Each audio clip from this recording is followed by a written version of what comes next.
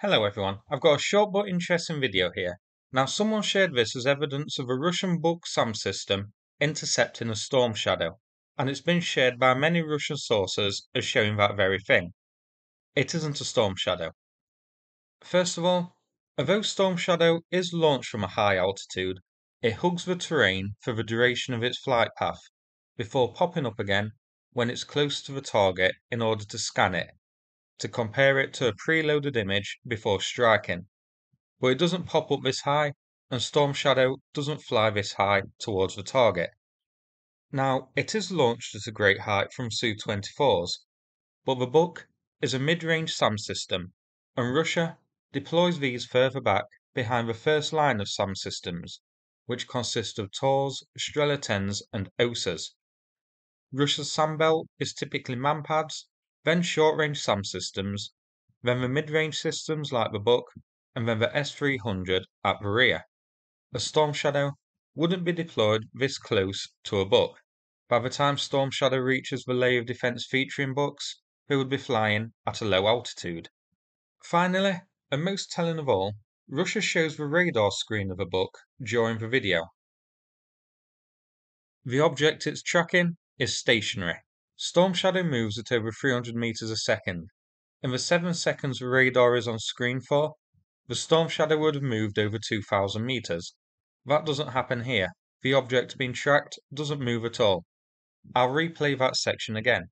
So look at the radar screen, you can see the object being tracked by the Buk.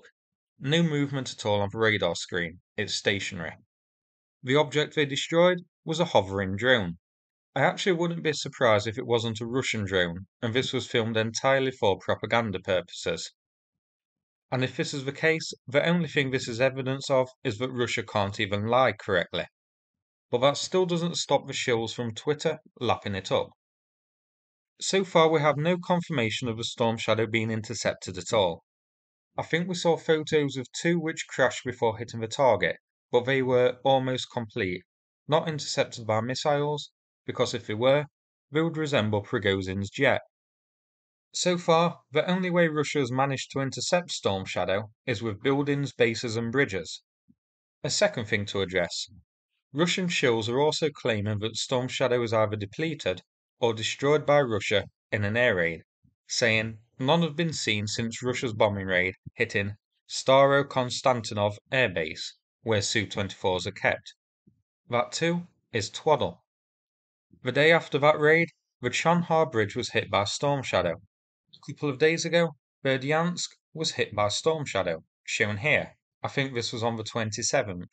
So clearly, Storm Shadow is still in action. So that's it for this video. I hope you found it interesting. I always enjoy videos where I can dismiss some Russian twaddle. So I hope you did too. If so, please click like and subscribe. I'd appreciate it. Thanks again, and take care everybody.